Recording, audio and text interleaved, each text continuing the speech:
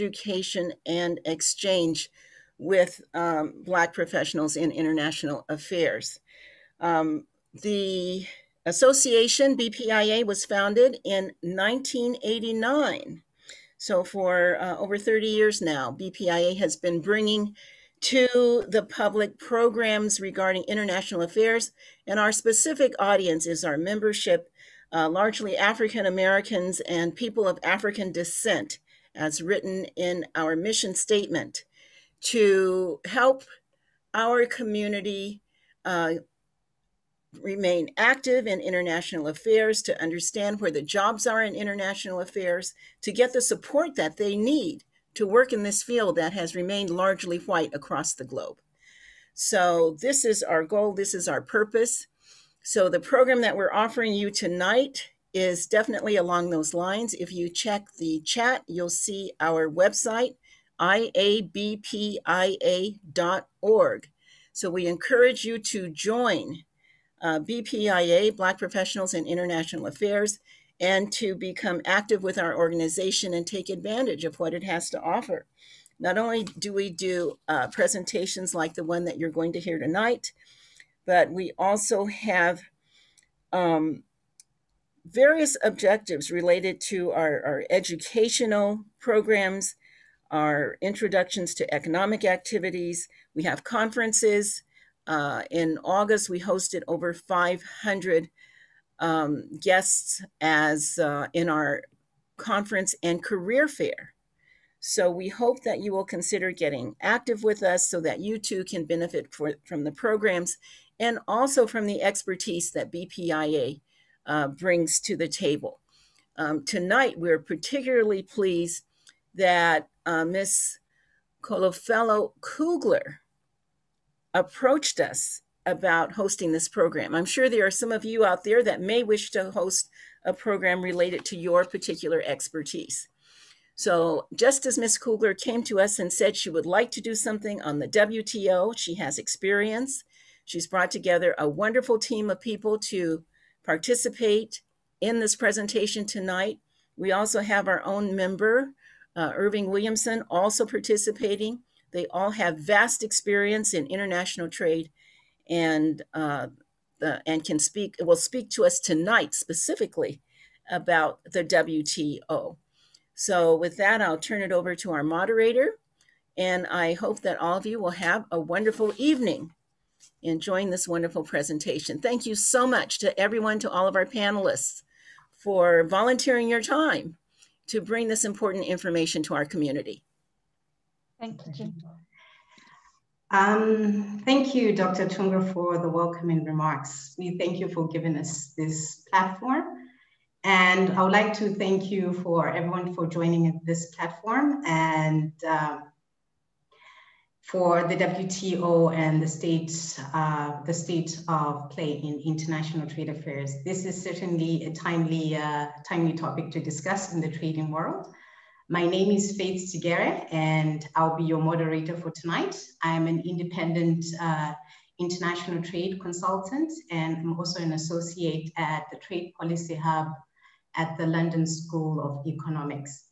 So tonight, we have three excellent panelists who are going to take us through what's currently going on in the trading world, particularly what's happening at the WTO and just an update on just international trade and the state of affairs of what's happening with the WTO DSP settlement, the dispute settlement mechanism, and also the appointment process for the new DG. Before we start the presentations, I'm just going to introduce our panelists in the order that they're going to speak. First, we're going to start with Ivan Williamson, who has over 50 years experience in international trade policy and international trade law as well. He also worked as a commissioner on the US ITC, for which he was named chairman and vice chairman. He was also the president of the ITS, trade policy consulting firm. And he also served as DG counsel in the USTR. So I would like you guys to give a warm welcome to Ivan. And then our next speaker is going to be Dr. Yves Remy. She is an international trade lawyer with over 15 years of experience in international trade law. She is also currently the Deputy Director of the SRC of the University of West Indies in Barbados. And she also previously worked as a Senior Associate at Sidley Austin LLP in Geneva and in Washington, DC. She also worked as the legal officer at the appellate body of the WTO. I would also like the audience just to extend a very warm welcome to Dr. Jan. And then we'll go to our final speaker and a personal friend of mine, Kholofelo Kugler. She is an international trade lawyer who works at the ACWL in Geneva. She represents member states in WTO disputes and provides training and legal advice on WTO law. She is also a visiting researcher at the University of Witwatersrand, which is based in South Africa. And she also previously practiced corporate law, and she served as a research assistant at Erlangen-Nuremberg University in Germany. I would also like our attendants to just also extend a very warm welcome to Kulu. Without much further ado, I would like to thank first, our speakers, our panelists for this honor that they have given us to give their presentation. And I would turn over now to Ivan with the first question to get this session started. Just before we get started, this session has been extended by 30 minutes. So initially it was meant to be an hour, but now it's going to be an hour, 30 minutes. And our speakers, you each have 15 to 16 minutes to do your presentations. And if you're going over time, I will give you like a 2 minutes notice. And you have to wrap things up quickly because yeah, you don't want to be rudely interrupted while you're doing your presentation. So with that out of the way, I will go over to Dr. Williamson for the first question. What are your perspectives on US commercial policy and the WTO? And could you perhaps give your views of what the incoming administration should focus on when it comes to multilateral trade affairs? Over to you, Ivan. Thank you very much. It's a great pleasure to be here and do this talk for BPIA. As I say, in 50 years of experience in the international trade field, I was always trying to find more African-American colleagues and encouraging people to join. And that's part of my purpose in talking to you tonight. But before getting to the WTO, let me, it's been an article of faith with me for at least the last 20 years that a good trade policy begins with a good domestic economic policy, a good domestic economic policies. And in thinking about what they're doing, and I really came to this conclusion because, you know, since NAFTA, North American Free Trade Agreement, went into effect, there's been and particularly among the Democratic Party, there's been a lot of opposition to international trade in a view that it's responsible for outsourcing and also, you know, just taking away workers' jobs. And, you know, since I've been working in this field, and I've been basically, I got appointed as a Democrat in the Clinton administration when I came back to Washington. And so I've been concerned, what to explain? How to explain this? But if you do look, I think, at what makes a country globally competitive, the most important things are what is it doing in terms of its domestic economic policies. And for the US, of course, this is, man, what are we doing in terms of education? What are we doing in terms of infrastructure? What are we doing in terms of worker rights? at home. And I can go on.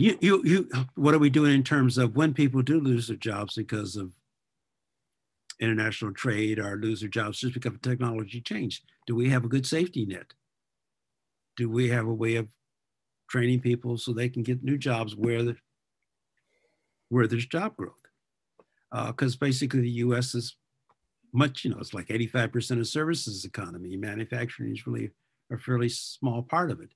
And much of the value added in manufacturing really comes from the services that are provided. So I want to make this point just because, as I say, when people start talking about trade, they start talking about jobs, they start talking lost jobs. They think trade agreements are bad. And I think we're not going to solve our problems unless we understand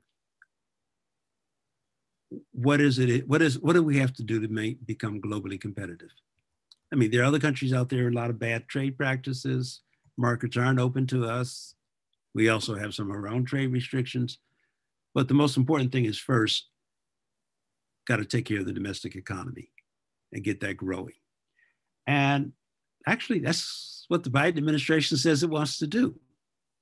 And I don't need to labor that because I'm sure you've all heard about it, and I can point to a number of statements where they've made that very clear. And that is the right approach. We got to get the domestic economy back going. But unfortunately, we live in a global world, and things are changing very fast. It's interesting. Just in the last few weeks, the Europeans just signed a trade agreement with China. Now, there's some things we don't like about that, but they do have a trade agreement with China. You may recall when Trump came into office, the first thing he did was get rid of the Trans-Pacific Partnership Agreement. Well, those countries went ahead and implemented the agreement, and now we are in a competitive disadvantage in some of the markets in the TPP because they have no duties and we're still paying duties on products. So, and I can think of a whole host of other agreements. I mean, now in China and the TPP countries are talking about something called RCEP, or Regional Cooperation Economic Program. So, in other words, everybody else is moving forth with trade agreements, moving forth with deals. And as I said, we got to get our domestic economy back, but we can't do that overnight. But we also cannot let our competitive position be further eroded by not engaging with the rest of the world. We just don't have that luxury. And I think we have the capacity to do both at the same time. Now, let me talk a little bit about the trade policy formulation process in the United States, because any African Americans who are concerned about our position need to be engaged in that process. The Congress, of course, is in particular Ways and Means and Senate Finance Committee to control tariffs, and those, therefore, instance, they control trade policy. And they also, since the 70s, set up an elaborate system of how trade agreements, if you wanted to get Congress to improve in implementing legislation for any trade agreement, you had to go through certain steps, which are called fast track. Congress required in those fast track procedures that there had to be consultation with the Congress, of course, consultation with a host of private sector groups. And while the U.S. Trade Representative is the chief trade negotiator, there are a whole bunch of other agencies in Washington who are engaged in it. And some of you probably even work at some of those agencies and know about that. And so it's not a simple thing to do. So trade policy is a very collaborative, consultative process. And if we want to have trade policies that benefit African Americans, we're going to have to be involved in that trade policy consultation process and very actively engaged. And we're sort of at a very unique time. The Ways and Means Committee just put out a report called "Something Must Change: Inequities in U.S. Policy and Society." Now, of course, they looked at, because they're responsible for tax, they looked at tax policy, looked at healthcare policy, but they also looked at trade policy. And I mean, it's really kind of a remarkable document to, they looked at the many inequalities and inequities and how our the impact our trade policies have had. And as I said, many of those inequities require adjustments in domestic policies, but some will require adjustments in the trade agreements, redo the provisions and things like that. And so it's, but as I say, if people different interest groups are not engaged in the consultation process, are not making their views heard, and that includes whether, one of the nice things when I was at USTR in the 90s, one of the things we did was we decided to include the EPA, HSS, Health and Human Services, all of those as part of those agencies that the USTR had to consult with in formulating trade policies. And that's been very important in terms of having trade policies that are consistent with our environmental objectives, are consistent with our healthcare goals. There are also advisory committees involving labor, of course, different business sectors, small business. But we sort of need to be part of that process so we can make sure that our interests are concerned. Another reason why African Americans need to be involved in trade is that trade has a lot to do with development, and particularly development. Many of us have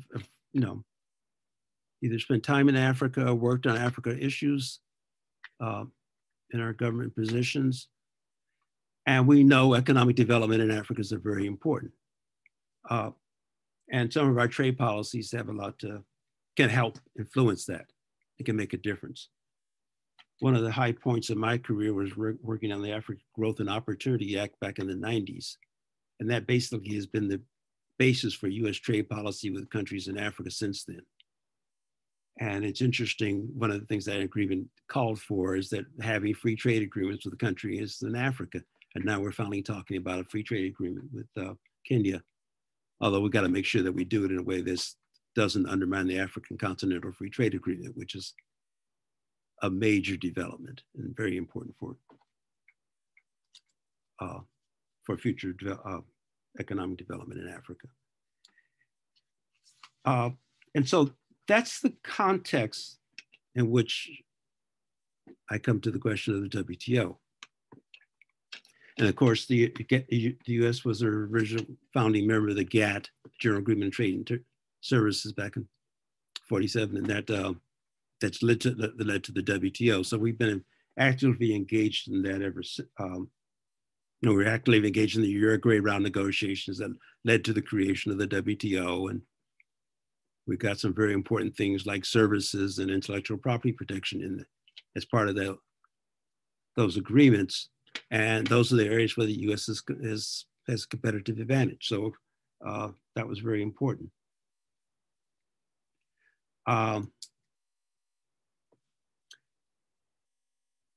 The other thing about, so our participation in the WTO and continued participation is, I think, important for, in terms of having a trade policy that's going to sort of benefit all of our people. And that's one of the things we want. I think that the Biden administration has talked about, having trade policies that are going to benefit everybody. And as I said, a lot of that's domestic, but it also has something to do with what we negotiate in WTO. Now, one of the big things that's, and Kholofelo's going to talk about this, is the WTO dispute settlement understanding and the problems there. And I would just note, in terms of US trade policy, is that while we've lost a number of disputes, we've won a number of disputes there. And we've always traditionally had the practice that we want, if we lose a dispute, we're going to come into compliance with whatever the disputes and whatever the panel said we should do, because we want other countries to come into compliance. That has for a long time was a cardinal principle. You have 2 am minutes. I going to need to wrap up? Left. 2 minutes left? Okay. Yeah. So one, the dispute settlement is a much more efficient way to resolve a dispute than to do a retaliation. And I did about 5 or 6 major multi-billion-dollar retaliation lists in the 90s. And it's a very, very bloody business. And usually what you want to do is avoid shooting yourself in the foot. And I think we've been doing that in the last few years. The other reason why I think the WTO is important is if we're concerned about the development of developing countries, particularly countries in Africa, accession and membership of the WTO is very beneficial for them because the rules on transparency, on good governance, and the decision-making, reform of their laws so they can be more competitive, does contribute to development. And I worked on a couple of WTO accession projects, and I've seen that firsthand. So I think that, so that's another reason why I think we want to stay engaged in the WTO, because it is a tool for development. And it was in one last point, because I think the panelists today, my fellow panelists, illustrate this. People back in the 90s said, oh, the African countries weren't really involved in the WTO negotiations. They didn't know what happened. Well, they have developed over the last 20 years a whole lot of trade policy expertise and understand their interests. And my fellow panelists are reflected. People from developing countries are very active in the system. And this is good for everybody. I mean, because you want all the countries to really be engaged. And that's why I also encourage people on the panel who may have an interest in trade to get involved. And I'll stop there. Thank you. No, thank you, Ivan, for that very comprehensive and brief overview of what we can expect from the Biden administration. Certainly, I was very curious in terms of what direction they would take. And you mentioned the importance of like the domestic economic policy is one of the main drives for the administration, and also the importance of the consultation process and the need to be involved. I think as going forward, yeah, there is that need for consultation and engagement, particularly from the United States, especially in the dispute settlement process. And certainly the emphasis on the importance of the WTO, that we cannot allow this institution to fail. Thank you very much for that. And for people in the audience, if you have questions for Ivan, please reserve them for later. We have an allocated time slot where you can address some of your questions. So you can just type your questions in the chat group. Sorry, Faith, I'm sorry to speak out of turn, and I don't want to cut into Geneviève's time, but there's something that I haven't mentioned that really caught my attention. Yeah. And obviously this was something that was happening in the past 4 years. And of course, every single country has got self-interest, right? And so, you know, how do you explain self-interest versus protectionism? And is there really room for that type of trade policy, especially that the United States was so instrumental in developing the WTO's rules, and then we see a little bit of change of tack with Trump? And do you think that Biden will continue along this line, or will he, you know, play ball like the US used to back in the day? Yeah, no, Kulu, thank you. You read my mind. I definitely wanted to raise that, but I was going to do it at the end, but thank you for raising that important point. So Ivan, yeah, put a note, put a pin in that, and yeah, we'll get back to you on that.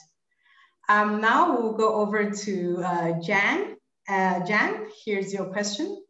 Could you tell us about the appointment of the new WTO DG?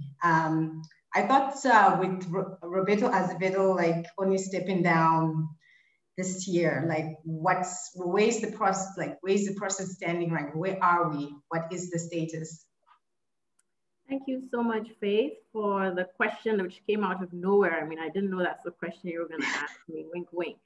And thank you to the organizers for inviting us into this space at such a pivotal time in the history of the WTO, and I dare say even US trade policy. I think the million-dollar question that a lot of us, I'm from the Caribbean, Kolo is from South Africa, and I think Faith, you're also from the African continent. So all of us who are outside the United States and part of the broader landscape of WTO membership, the million-dollar question that is kind of pervading all our minds is whether and how a Biden administration will change the trajectory of the US trade policy, and in turn, arguably, the outcomes at the WTO. A key indicator, I think, of the direction of the new USTR, Catherine Tai, who has been pegged as the new young woman USTR, is how she responds to the current stalemate surrounding the selection of the next WTO Director General, or DG. And so it takes that whole process and what she does, which she is confirmed, takes on even more significance than a change in leadership race at the WTO usually would. So in my presentation over the next 10 to 15 minutes, I'm going to look at the Director General race and what I see as the implications for the US relations within the WTO. And I'm going to start, because I don't know the level of knowledge of all of the audience members here. So I'm going to start with an overview of who the WTO Director General is, his or her role, the selection process for determining who that person is, and in particular, how that process has played out this time around. I will then conclude with some of my own views and key takeaways from this race for your further reflection. We can take up some of the key takeaways in the Q&A. So who is the WTO DG and how is he or she selected? So every 4 years, the possibility to select a new head of the WTO comes up for consideration by its membership. In 2020, that opportunity came prematurely when in the middle of the COVID-19 pandemic, the incumbent Brazilian Director General announced virtually that he would be resigning on August 31st, 2020, a full year actually before his second term had ended. The WTO agreement makes provision for a WTO secretariat that is headed by a Director General.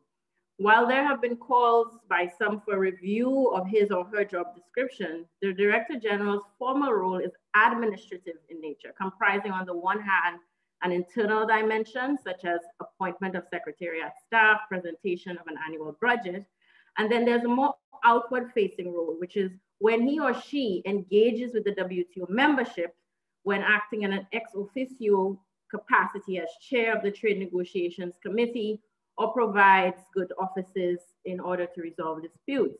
Now, as it is stated in the provisions of the WTO agreement, he, as well as the secretariat or she, neutrality in that role is central. And it has a pivotal role in retaining the international character of the institution. Despite what I would call a fairly circumscribed role as dictated in the WTO agreements, I think it is fair to say that the job of the Director General has taken on a more political, almost ambassadorial role, where the DG has been elevated to the role almost of a broker in international negotiations among an increasingly fractious membership. And in the face of an organization that increasingly is being called upon to answer and to set the scene in international agenda setting.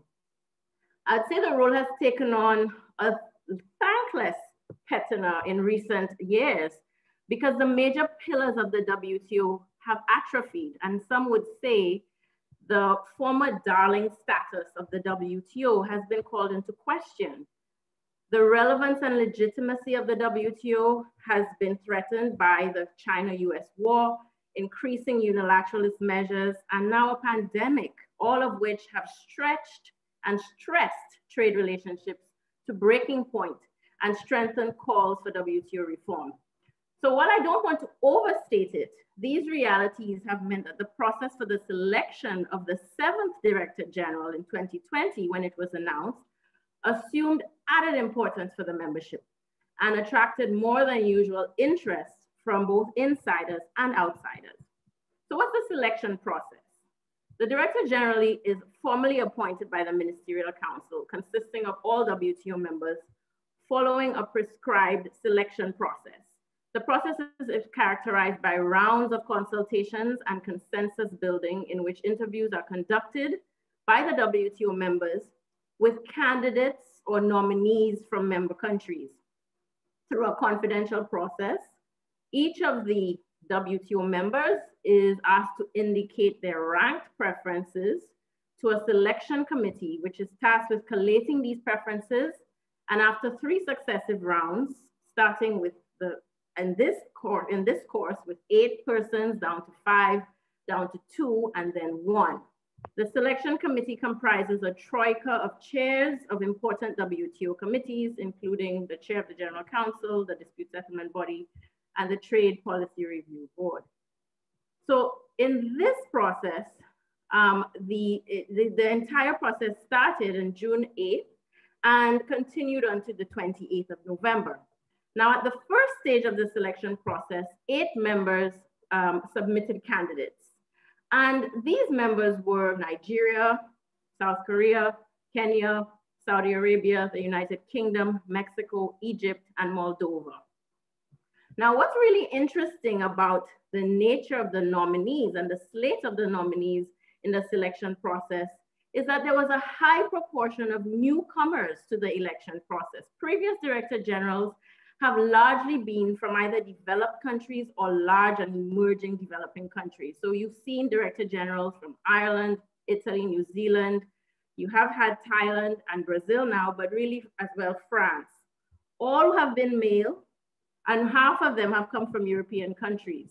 So the new slate from the developing country membership, except for 2, means that there was a high probability from the outset of the race that we would see a developing country Director General emerge.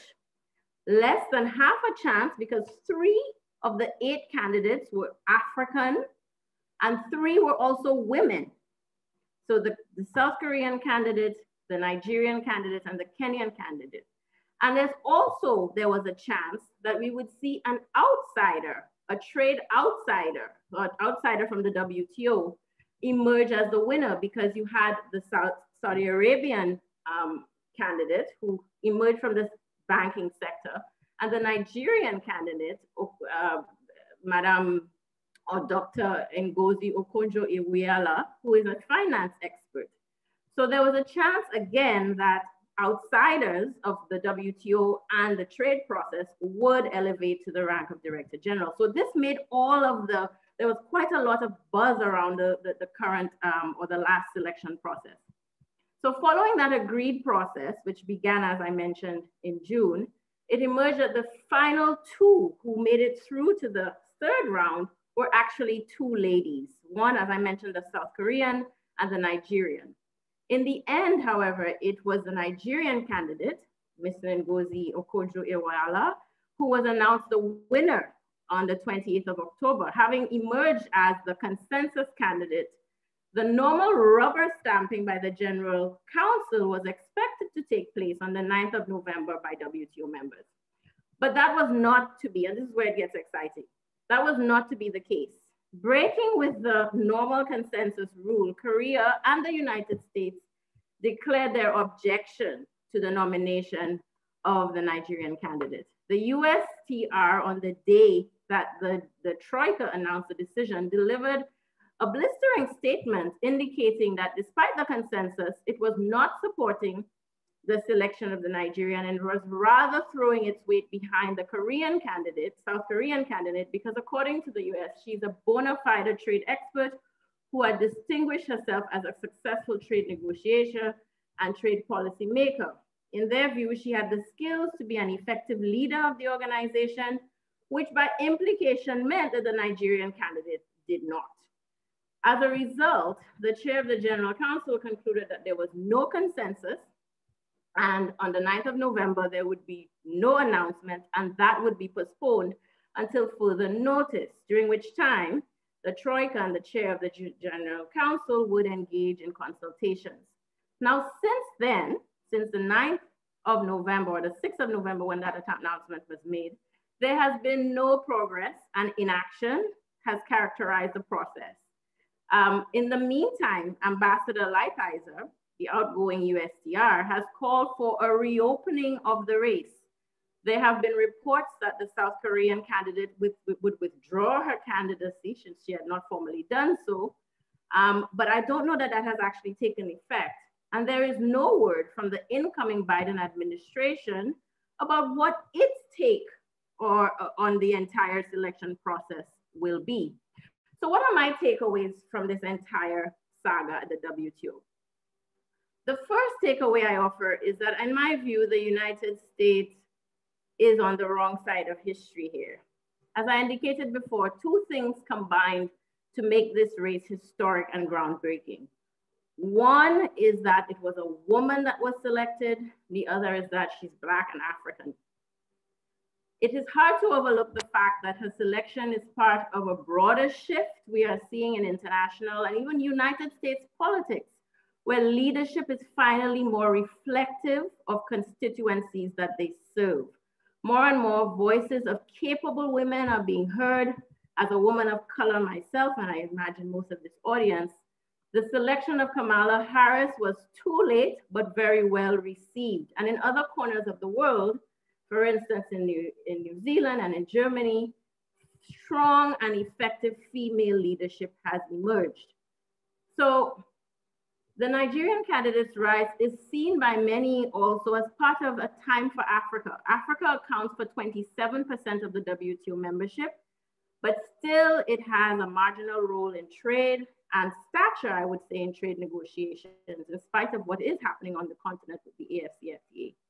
And Africa has never led an organization like the WTO, the World Bank, or the IMF. And importantly, this is being done, and her selection is being done without a sacrifice on quality.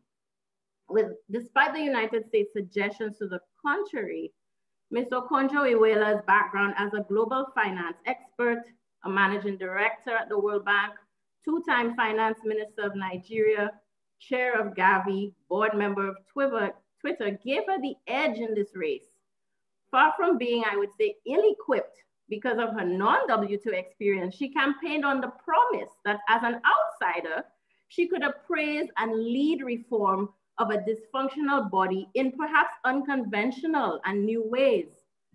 I also feel that the US's label of her as being inadequate for the job is belied by the job, yes, I'm almost done, is belied by the job specification in the description in the document that sets out what characteristics a DG should have, which is extensive experience in international relations, encompassing economic, trade, and/or political experience, a firm commitment to work to the work and objectives of the WTO, proven leadership and managerial ability, and demonstrated communication skills. And that there was also a requirement that the WTO membership select a director general that is that reflects the diversity of the organization. And I want to end also by the thing that I think is really symptomatic about the outcome of this race, which is that it further distances the United States from the rest of the WTO membership and casts some doubt about its intentions vis-a-vis the WTO. As you'll hear from Kolo in her presentation, this is not the only issue in which the United States seems to be a little bit out of lockstep with the rest of the WTO membership. I think questions abound as a result of the US's positioning in this race. What strategy is it really pursuing? Does it want a new race, or does it have nothing to do with the race, and rather this is an attempt to extract other concessions from the WTO membership? Is it part of a longer-term strategy of neutralizing and relegating the WTO to irrelevance? I think more worryingly is we are none the wiser about what the future holds. The new administration has stayed relatively mum, but it may be that the incoming USTR may follow the lead taken by Lighthizer. I think one thing that is clear to really end is that the future of the WTO as shown by this race, is very much in the hands of the WTO. And I would suggest that the rest of the world remains in hope that in at least as it relates to this race, that the United States joins the consensus and does the right thing. Thank you very much.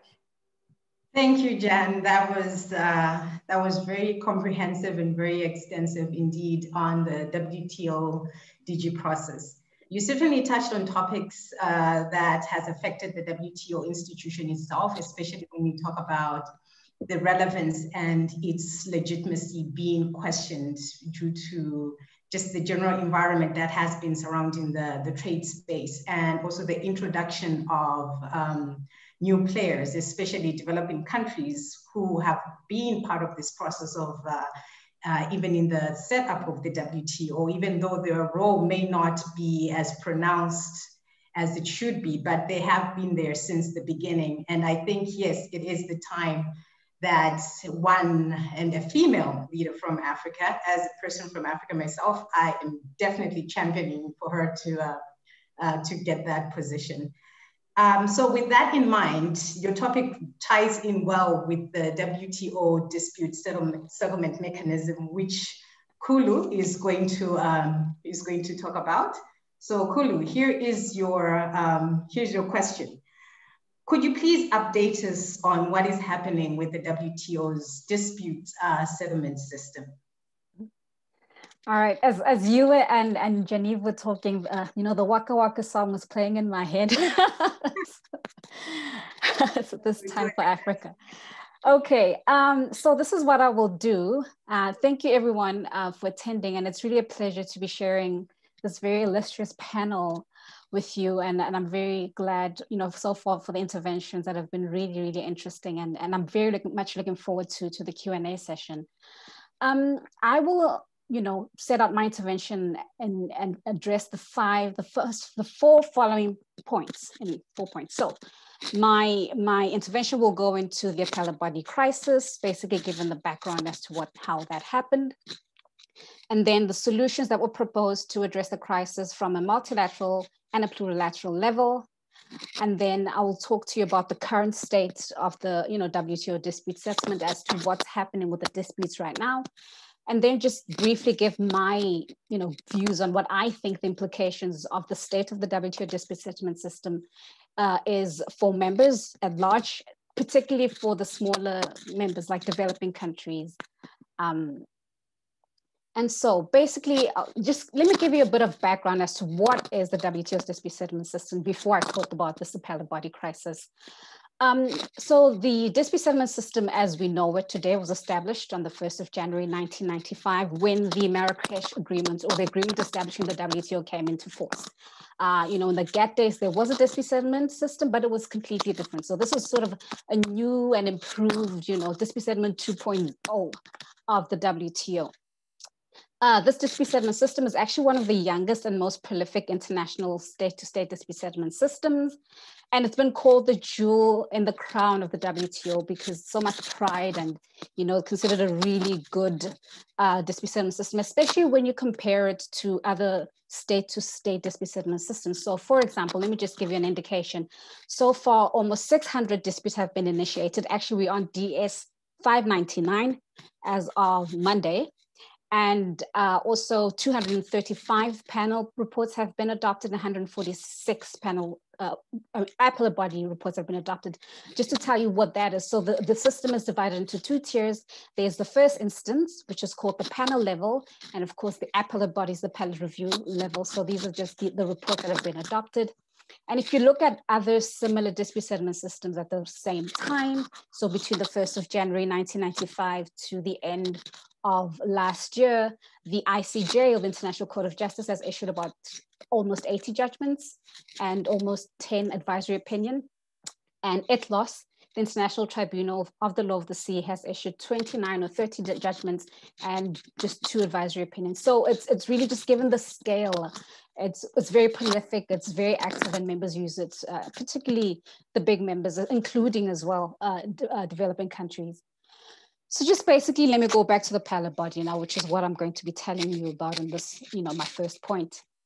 The appellate body comprises 7 members, and 3 of them hear cases at a time. So 3 of them are called a division. And as of the 11th of December 2019, we didn't have enough appellate body members to hear appeals. And as of the 30th of November 2020, the last term of the last appellate body member expired. So basically, there are no appellate body members, and for all intents and purposes, the appellate body does not exist at all. So the question is, how did we get here? So from August 2017, the United States has been blocking the appointments of the appellate body members. Why this is a big deal is because a consensus is needed to appoint each and all appellate body members. And the US's reason for this is that it has been, complaining and voicing its concerns at the WTO for a long, long time. And it felt that this was the time to resolve them. And it used this process basically to, I would say maybe hijack, the process and try to get its voice heard. But it is true. The US has been complaining. It has been, raising its concerns for a long time, and specifically on the dispute settlement system and the disputes that have been decided, since the George W. Bush era. So quite a long time.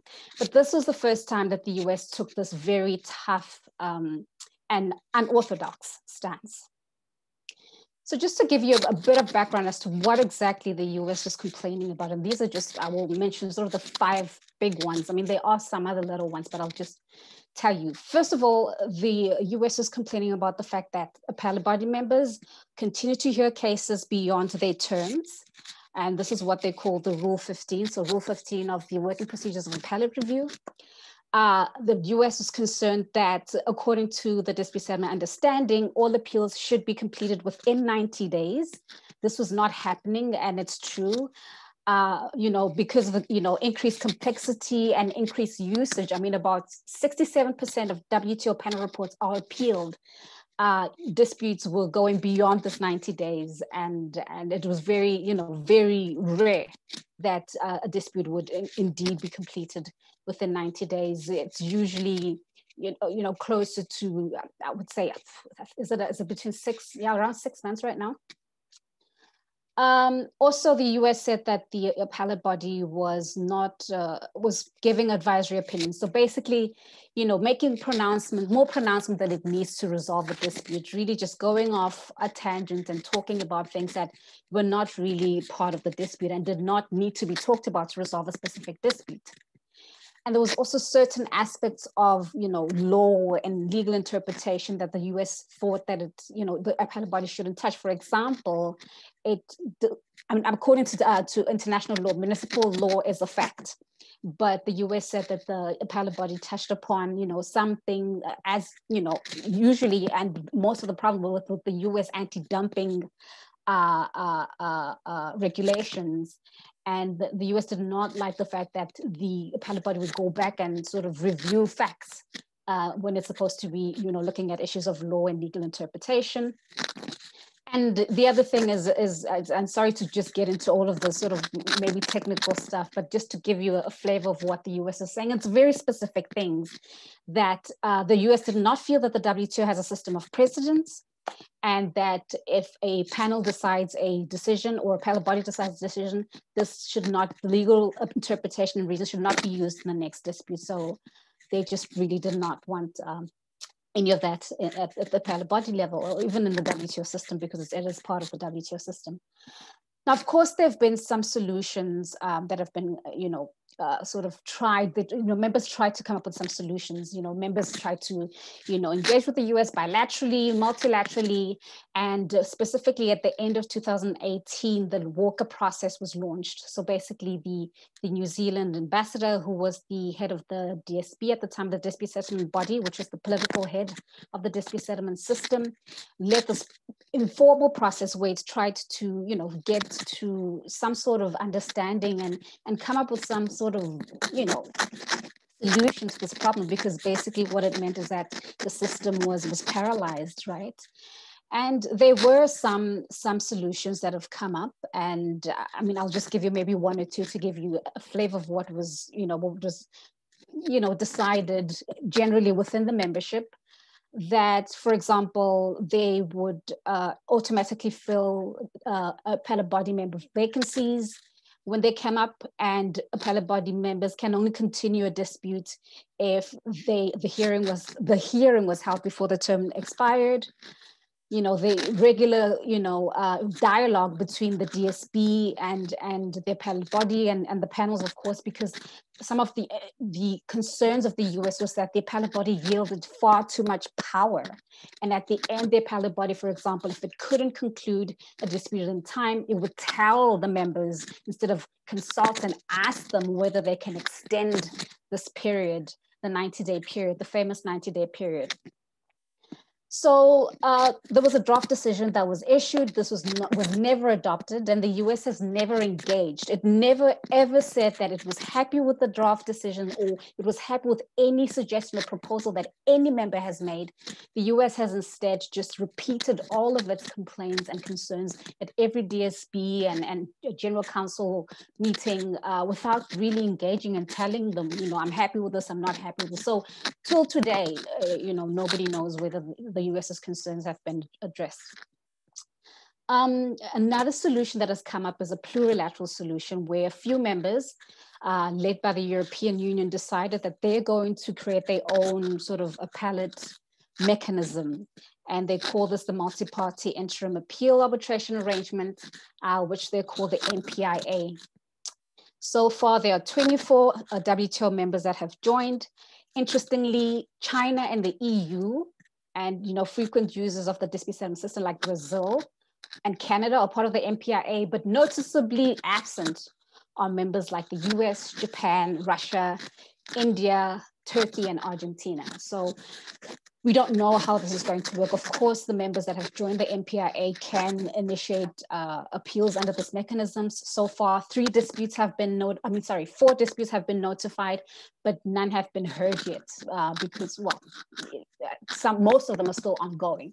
But I guess we'll get to see what happens. But obviously, the US has raised some criticisms, including as to how it would be financed and as to how it would be supported, because they're dealing with disputes, they're dealing with appeals. So how are they going to get WTO Secretariat support?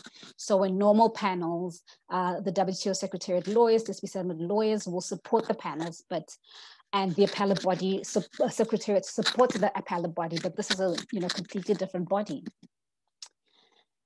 So I see that I have 2 minutes left. I just want to finalize as to what is the current state of what's happening in disputes right now, and just to give you a few of my views as to what are the implications of the situation. So basically, as you can imagine, the appellate body crisis has had a knock-on effect on the panel process. Disputes are happening and they're continuing, but just for my interest, I tried to see what's happened last year.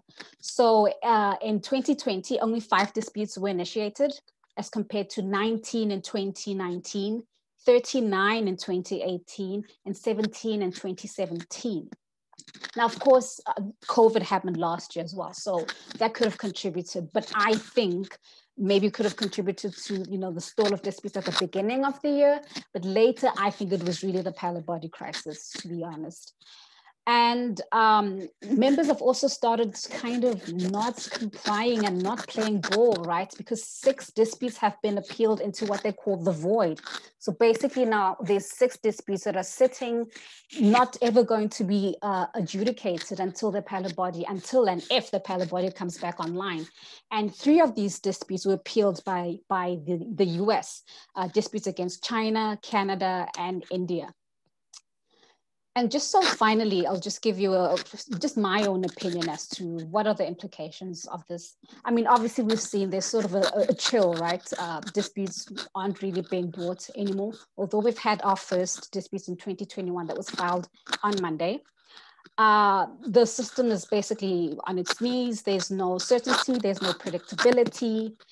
And actually, we see disputes rising in the regional context. What's interesting is that there's a dispute that was completed recently between the EU and Ukraine, which could have easily been litigated at the WTO, but it wasn't. And just finally, obviously, this is going to be dire for the weaker countries, developing countries, because it's become very political. Dispute settlement has become a political tool. They'll be more open to political wrangling and possible retribution. So I really hope that the Biden administration rethinks the Trump approach and really puts back dispute settlement at the heart of the WTO. Thank you very much. No, thank you, Kholu, for that very also passionate and very comprehensive overview of what's happening with the WTO dispute settlement system. The system definitely has been brought on its knees. And I like the fact that you brought up the issues that the Walker process tried in terms of addressing the issues that the United States raised and the absence of engagement from the United States, which continually raises the question, what does the United States want if they're not engaging with the process? And that goes back to what Ivan was talking about. You talked about the need for consultation for this process, for the United States to consult and also be part of the process. So I'm hoping that the Biden administration will engage in the process in terms of reviving the WTO process and also in finalizing the DG for the WTO. They certainly have to choose. And I guess the question also will be like, since they're not happy with the candidates, and Jan, you mentioned the issue of reopening the process. So what lies ahead for the WTO, for the DG process, what lies ahead also for the dispute settlement mechanism? Right now, we'll open the panel, we'll open the floor to the attendants to ask questions that the three speakers addressed. So if you have a specific question, can you please identify the speaker that you want to answer your question, and also try to be specific in your questions, and short and precise would be appreciated as well. I think just to get the ball rolling, I will start with Ivan. Like for example, is it safe to say that the US national policy has been consistent over time, and the approach is the Trump approach has been very aggressive, if to say the least?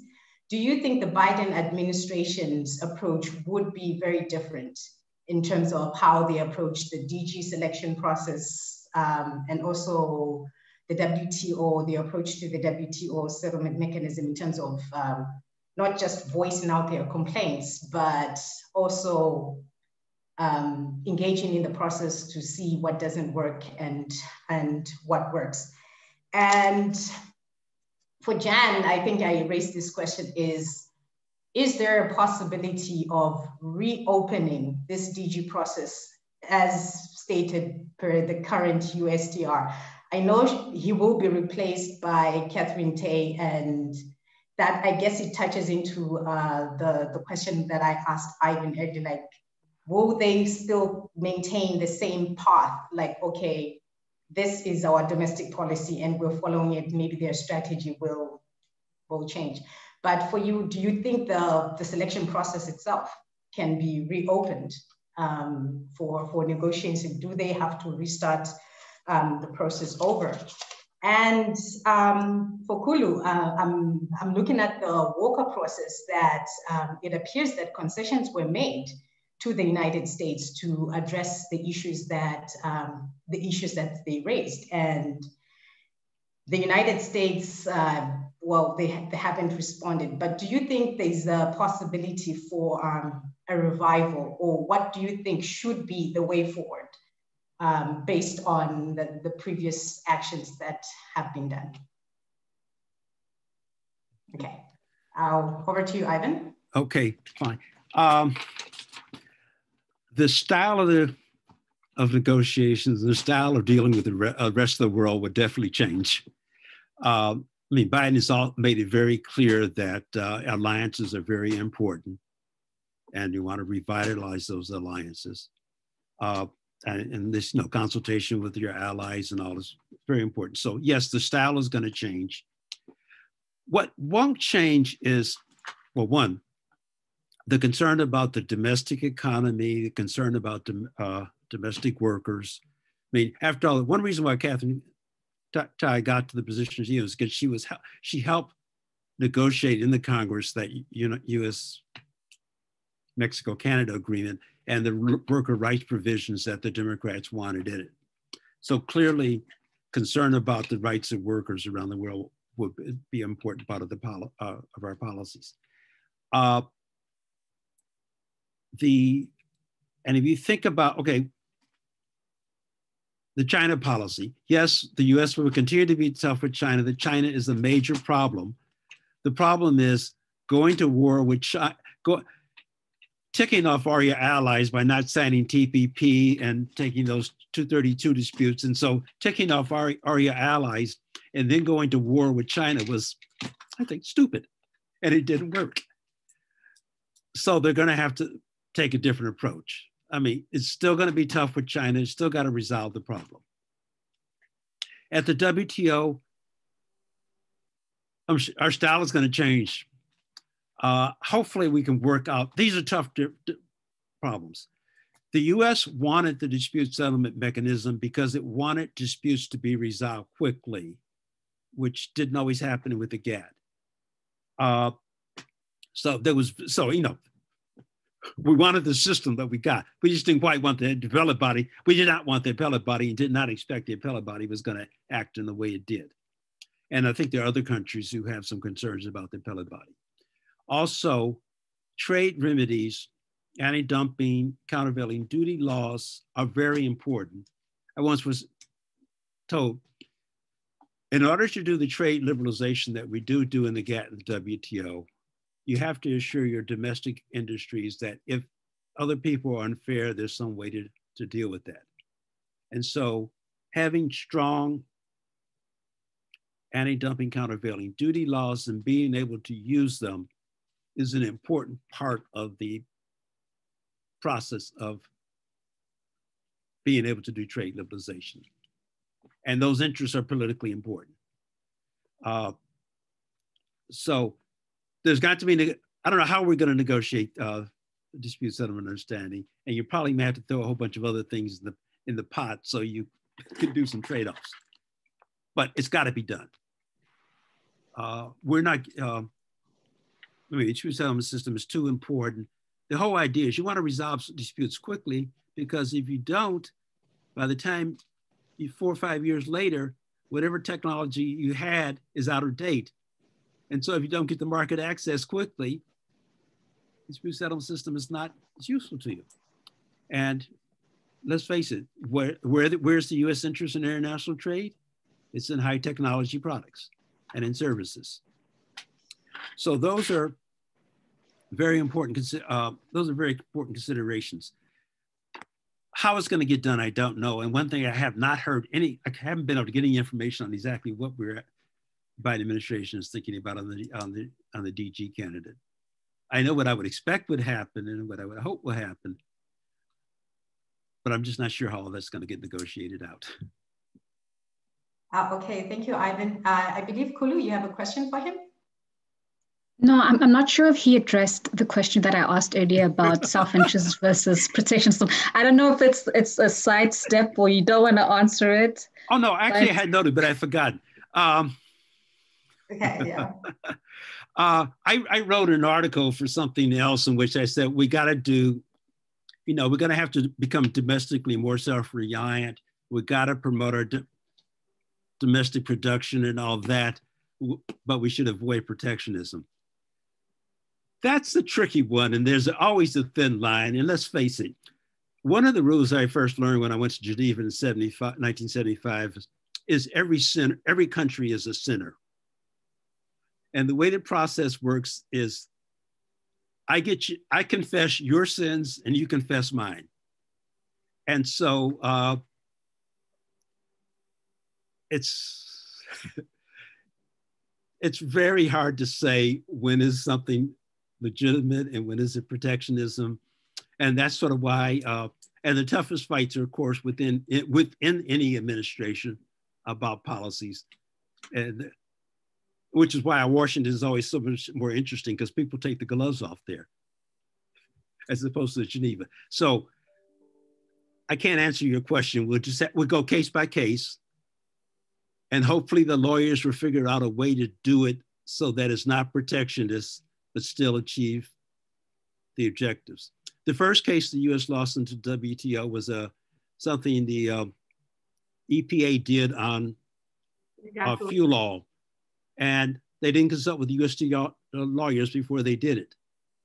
And so we lost the case. No, thank you, Ivan.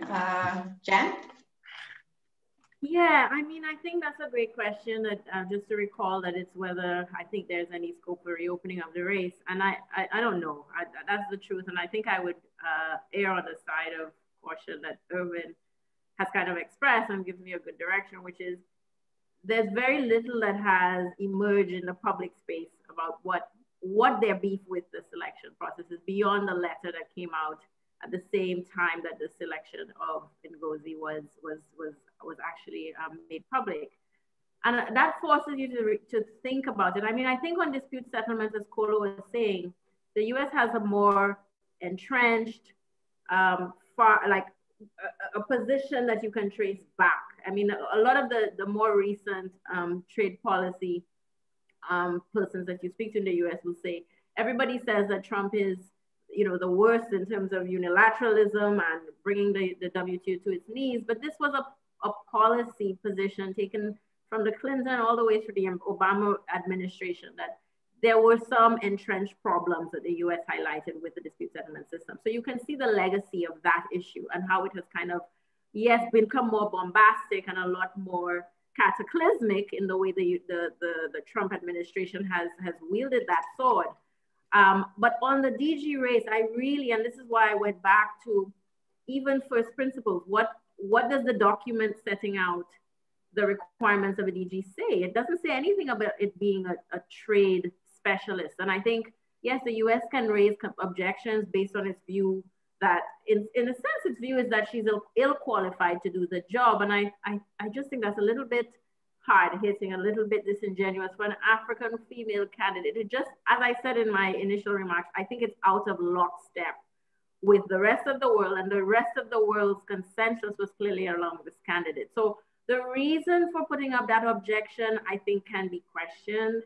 I think what is underpinning it may not be that there's an objection to an African woman candidate. Maybe that's taking it too far. Maybe it is that the US wants to play the game of politics and trade-offs. So, we will not budge on this unless you budge on something we really care about. So where is the horse trading taking place? And I think adding to that sense of lack of clarity and uncertainty about where the process is going is that, unlike in other contexts where Biden has come out very strongly about what he wants to do with climate change or what he wants to do with the WHO, I think this incoming administration on trade, we just have to watch and see, because they've been very mum on positions that they will take, at least insofar as the positions they plan to take at the WTO are concerned. So I think it's really a wait and see. I think there's nothing technically that in the rules of the WTO would prevent reopening of the process.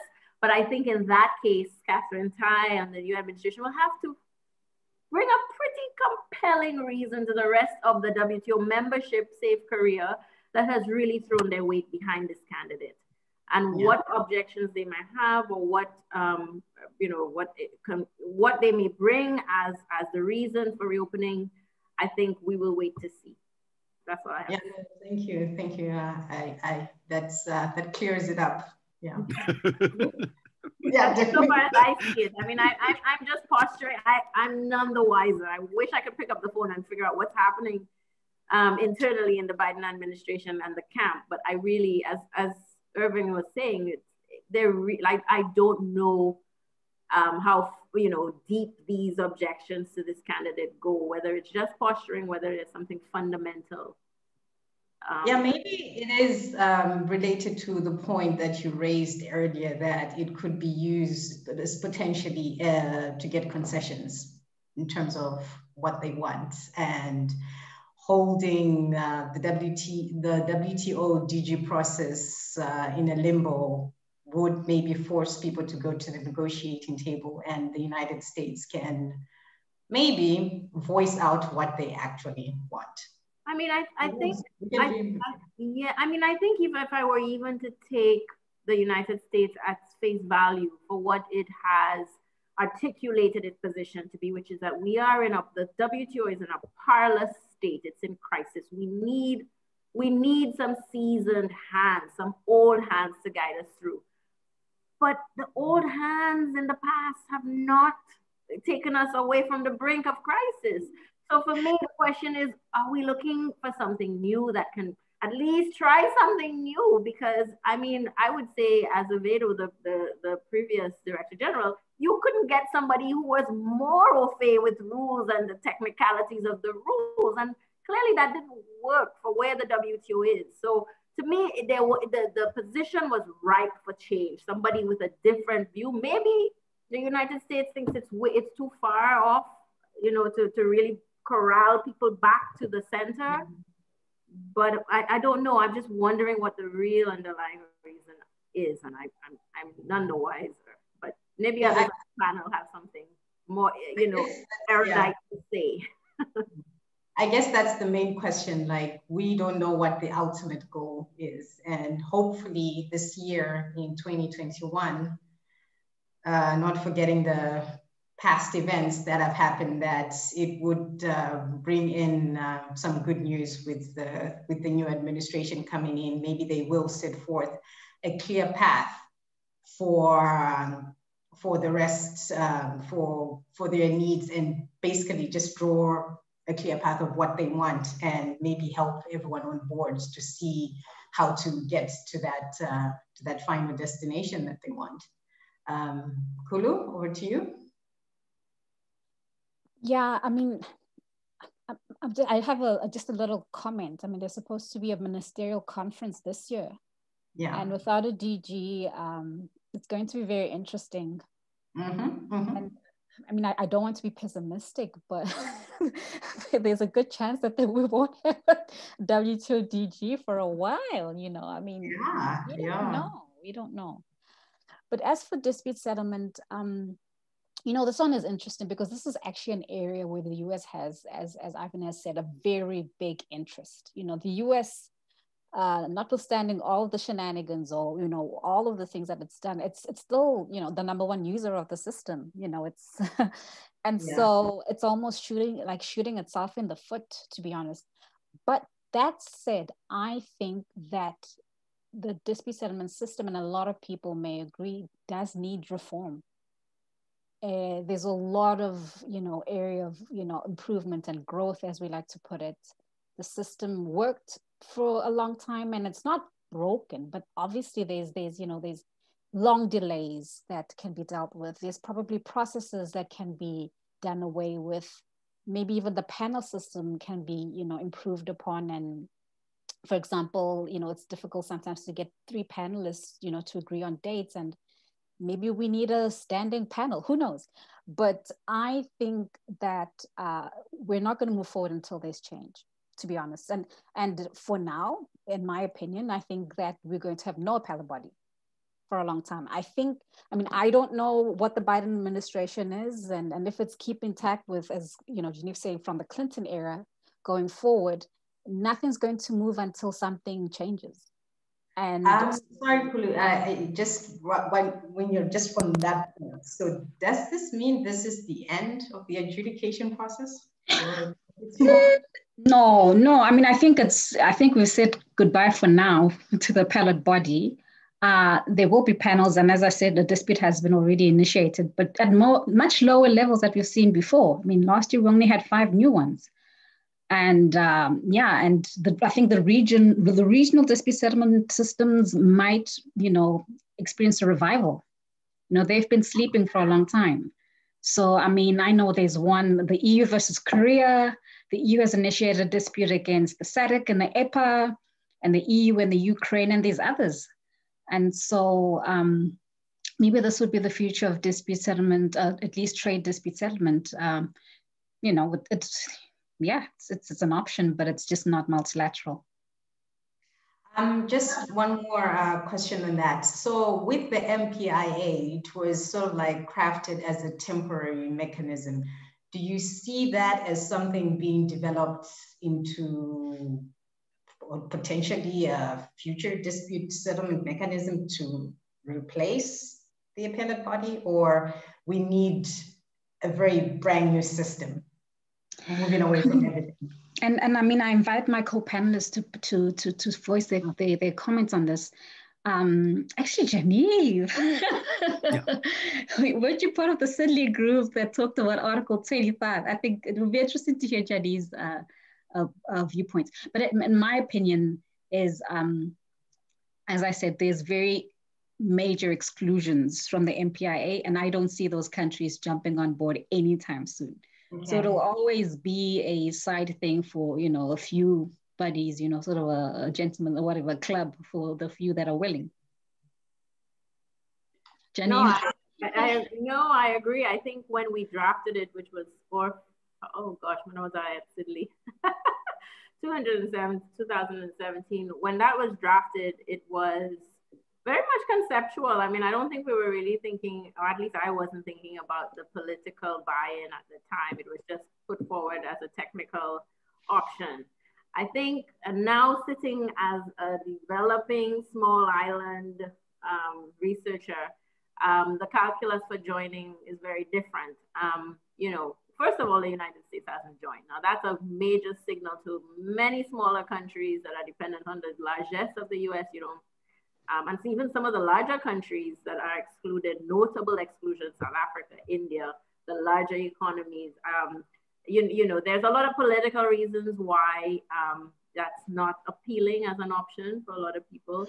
And a lot of, I mean, I've looked at this question quite closely, trying to figure out, well, what would you need to bring on these naysayers into the process? And it's very varied.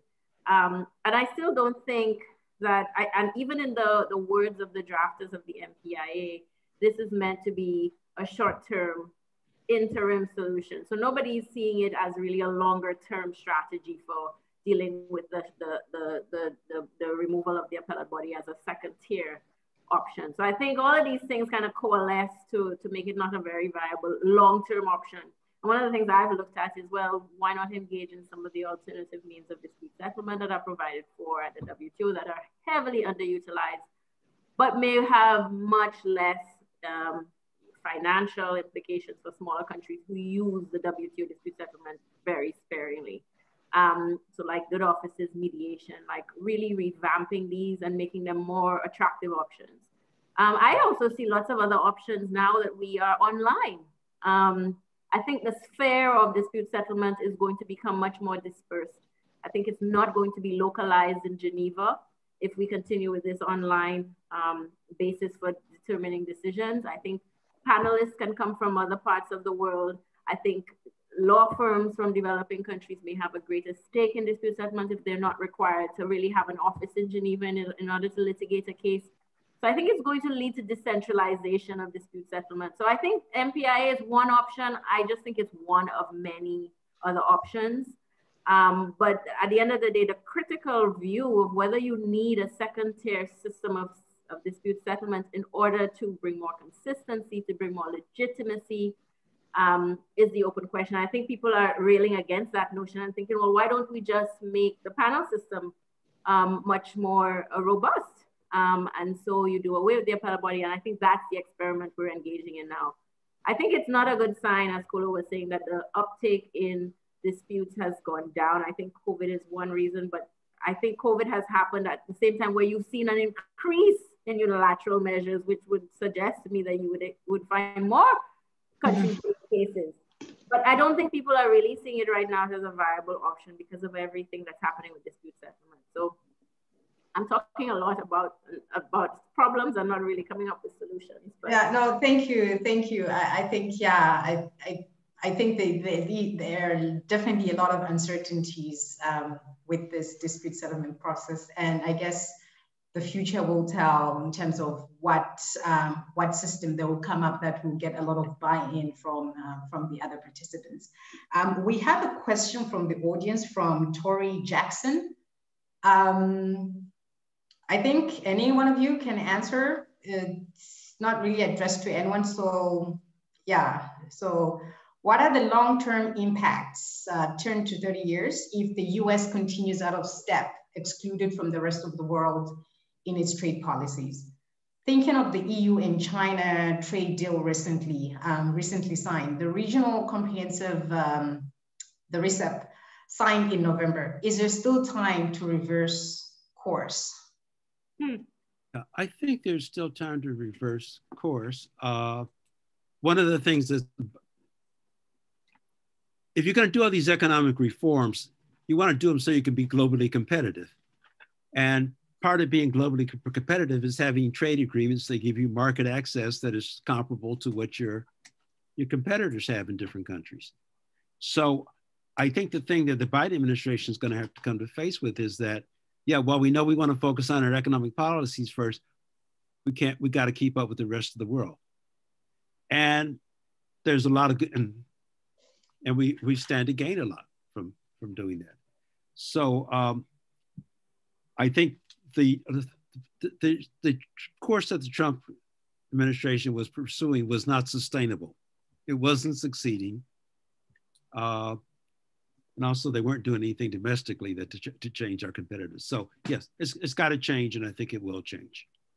And as I said, we can do both domestic reform and economic and international negotiations agreement and all at the same time.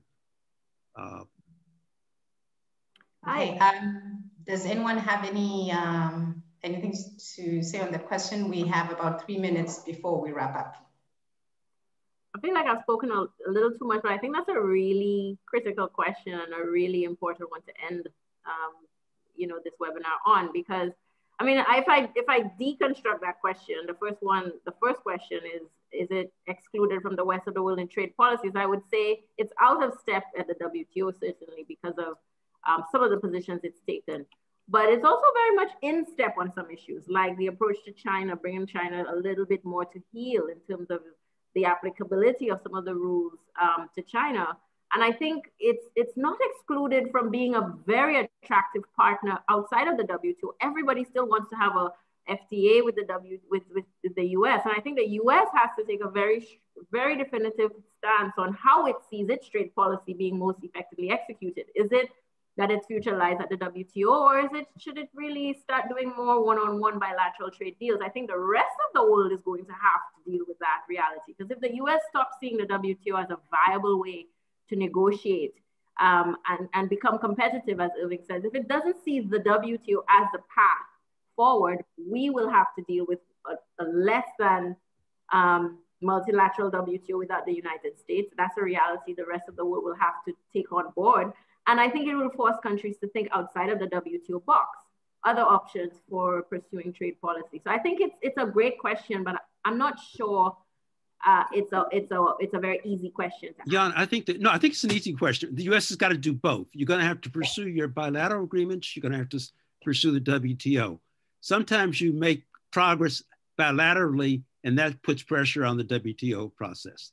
Yeah. The way we got the Uruguay round agreement was we were start doing things in Asia and some agreements there and NAFTA. And the Europeans sort of woke up and said, hey, wait a minute, we better do something. So I want to use the word trade liberalization, but that's not the thing. You pursue your trade agreements where you can get them. Yeah. And you keep going. One thing I want, a quick note, because we started talking. I don't know if we'll be allowed to stay further. We have like 1 minute left, and you can have it. You can have it if you want. You can have my time. Look, I talked about Blacks participating in international trade and trade policy, and I want to note that Alexandra Whitaker has replaced Catherine Tai as head of the Trade Subcommittee at House Ways and Means Committee, and first time we've had an African American in that position. So we're making progress, and I think that's That's important. And she actually may be on this call. Yeah, hoping hi, yes she is. I hope.